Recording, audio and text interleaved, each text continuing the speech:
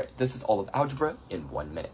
Okay, so let's break it down. 5 to the second power, we have a base of 5, and we have to multiply it by itself 2 times. 5 times 5, which will give you 25. What if it's like this? Basically what this means is that if the negative is not inside the parentheses like this one, you have to do 5 to the second, which is 25, and this is just equal to negative 25. But when it's inside the parentheses, this basically means negative 5 times negative 5. Negative times negative is positive. 5 times 5 will give us positive 25. Now, what if it's 5 raised to the negative second? We have to remember that when it's x raised to the negative a, this is just equal to 1 over x to the 8. So 5 to the negative second is the same as 1 over 5 to the second, which we can rewrite because 5 to the second we know is 25, so it's 1 over 25. Now, what if it's negative 5 to the negative second?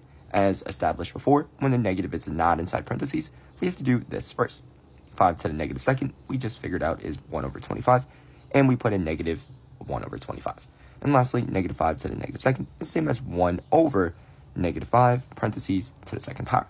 And as we know from this one, negative 5 parentheses to the second power is equal to 25. Therefore, this is equal to 1 over 25.